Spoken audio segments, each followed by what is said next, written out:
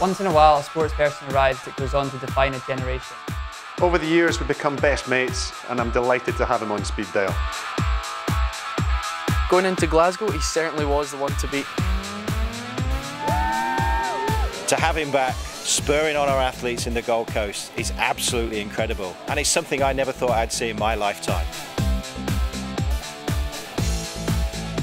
He's one of the most down-to-earth guys I know. In fact, you could say he's rooted. I think he's one person in the squad who's got hair that's probably cooler than mine. He certainly is built for swimming, isn't he? Those lanky arms and legs. Eat your heart out, Michael Phelps. He's simply the greatest doubles partner you could ever wish for, even better than Andy. Forget the mailman. The big man floats like a butterfly and stings like a nettle.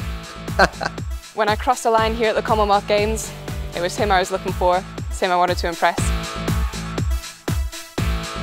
I can remember touching the wall in Glasgow and just thinking, I can't believe I've done it. Yeah, he's just wiped Michael Jameson's name off the British record books.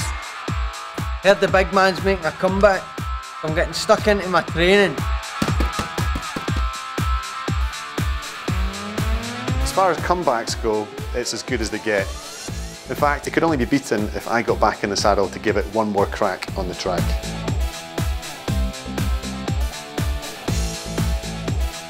They were always going to be big shoes to fill, but to have him back as part of Team Scotland is pure, dead brilliant.